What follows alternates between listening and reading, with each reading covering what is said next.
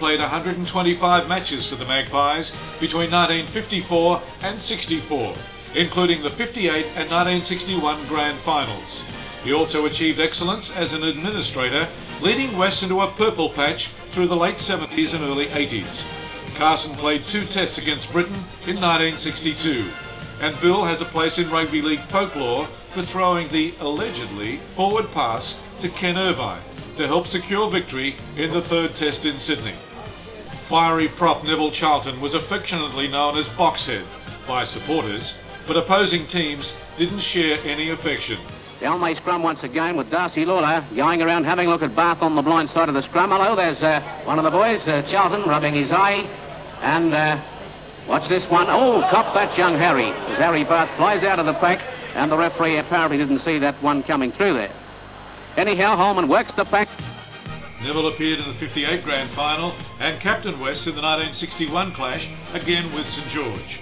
Considered by many judges to be one of league's finest players never to play for Australia, Neville Charlton played for New South Wales in 1959 and 1961 during his 228 games in first grade, 143 of those for the Magpies.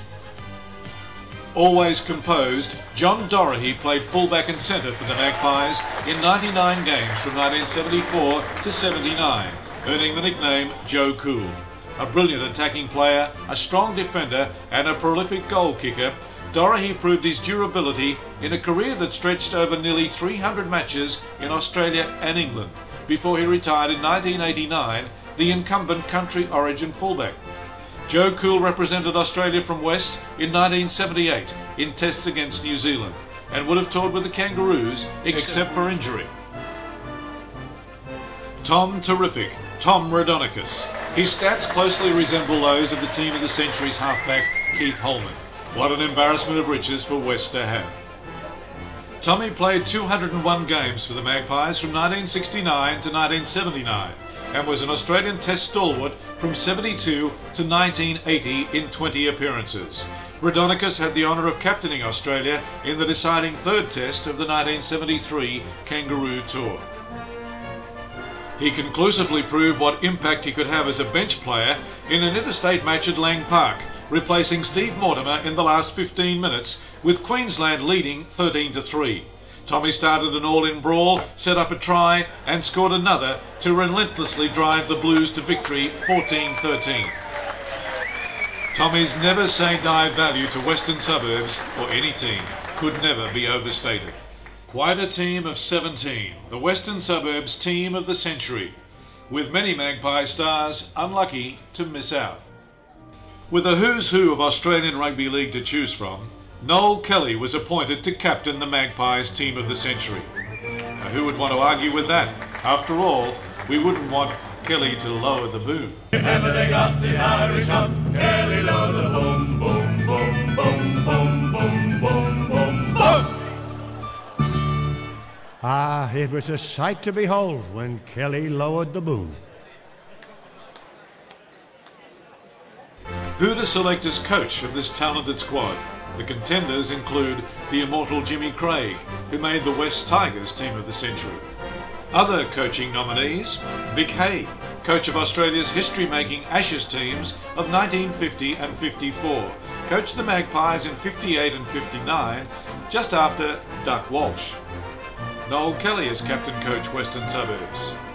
Names such as Ken Carney, Warren Ryan, Laurie Fryer, and our own test men Don Parrish, Keith Holman and Tommy Raudonikis were among the nominees, as were 1948 and 52 premiership coaches Jeff Smith and Tom McMillan.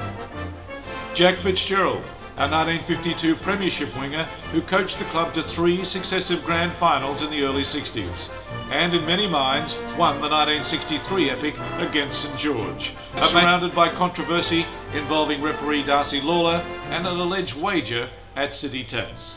The nod went to Roy Masters, who successfully guided the Magpies out of McDonald's, winning the 1977 under-23s and the first grade minor premiership in 1978.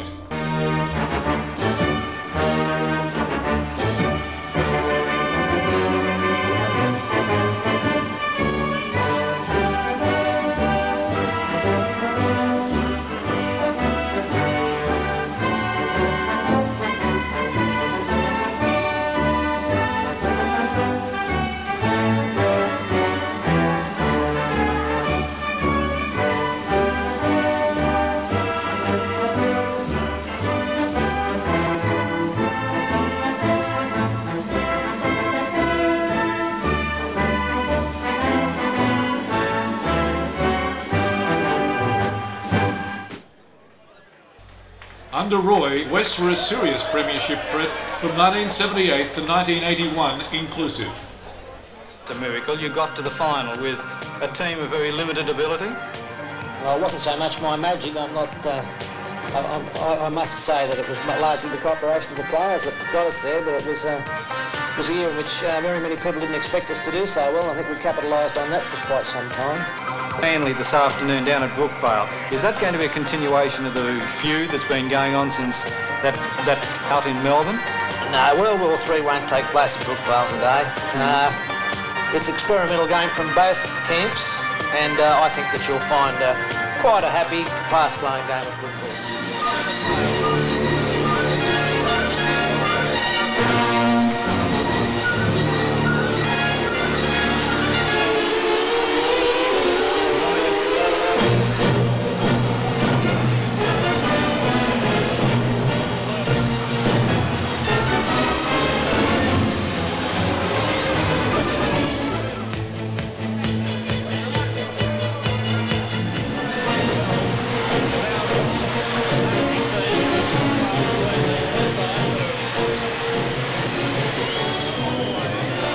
Roy Masters, an innovator, a tactician and a powerful motivator, had West playing a physical brand of football to packed houses at Lidcombe Oval.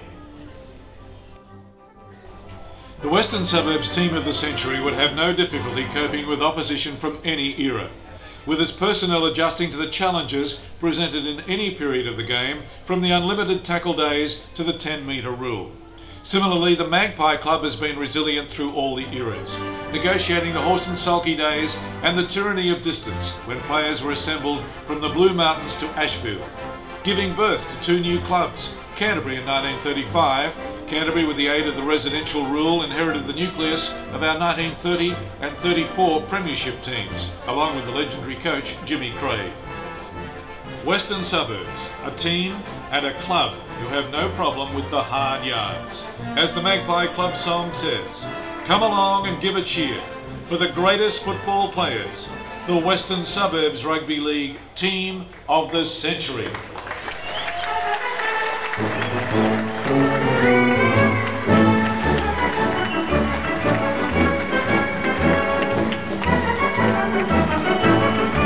Those players who graced the black and white jumper of Western Suburbs should forever be proud.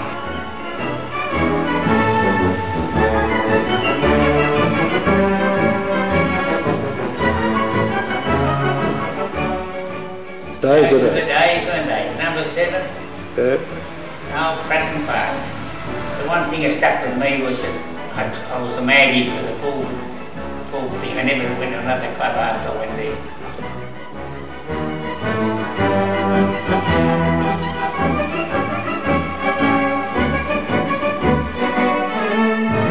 Couple of days, I was from nowhere and I could play with whoever I liked. So that gave me the advantage to play for Western Suburbs. And I never regretted it either. But I had a wonderful period of time at Western Suburbs.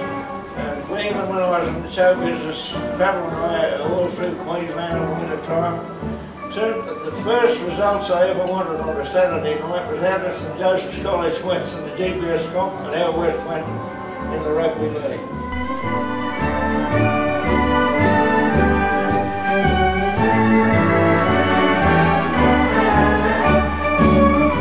So I can't thank Western Suburbs enough for giving me that opportunity when I was a young lad, and I'll always be a Magpie.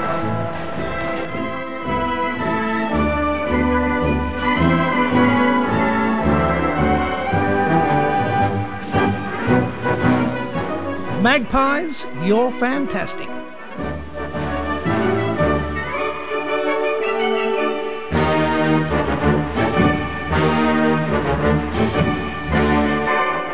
I never played with a dud player at West. I reckon they were the best bunch of blokes I ever met.